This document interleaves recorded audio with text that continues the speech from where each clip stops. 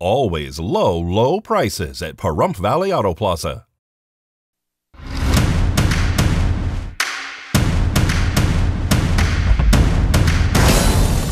Hello, sports fans. In a strange and unfamiliar week for the Las Vegas Golden Knights, Monday's trade deadline yielded nothing. The Silver Knights are falling out of playoff contention. Green Bay quarterback Aaron Rodgers sent all-pro receiver Davante Adams on a long route, and now he's in Vegas. And the Bishop Gorman girls softball team is dominating the 4A. I'm Doug Ferber.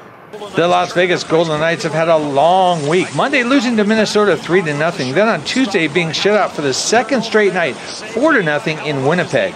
Monday was the trade deadline, and the VGK was looking to make room within the salary cap to bring back some of its injured stars like Captain Mark Stone. So they traded Evgeny Dadonov to Anaheim. Yesterday, the NHL stepped in and canceled the trade because Dadonov's contract had a no-trade clause to 10 specific teams, including Anaheim.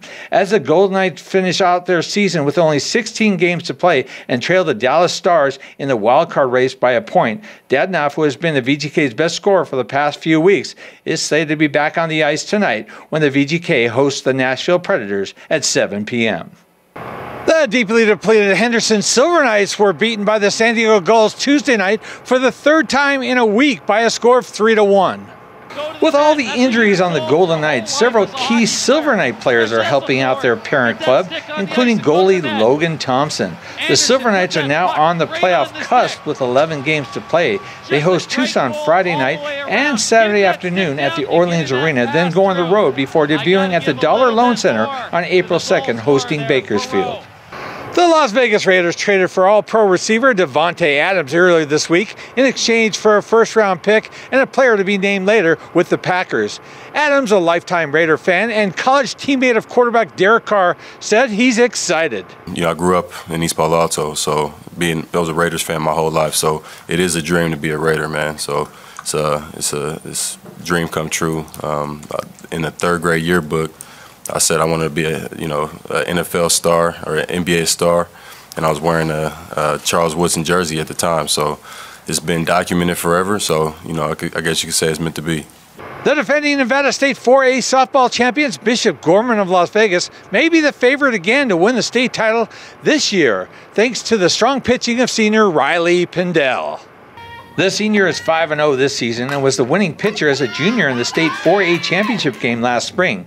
If Pindell's numbers don't intimidate you, her 6'2" stature might.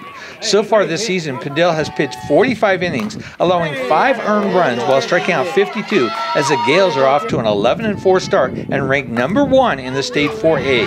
Coach Kevin Smith, in his 16th year as Bishop Gorman's softball coach, has seen Pindell develop. She is beyond a competitor, wants the ball every time. She wants to pitch every practice. She's just a gamer, but she's also just fun-loving kid and all that good stuff. So Pindell has a full-ride scholarship to Southern Illinois University in Edwardsville waiting for her after high school. I was offered in September after I went to their camp, and I fell in love with the school. It was like perfect match with the coaches and everything. I loved the players, and yeah, it was just a great experience. I loved it right when I got on campus. Pindell didn't pitch yesterday as her teammates easily beat Bonanza High 17-0 at home. But if all goes according to plan, Pindell will be on the hill in this year's state championship game again in late May. For KPVM-25 TV Sports, I'm Doug Ferber.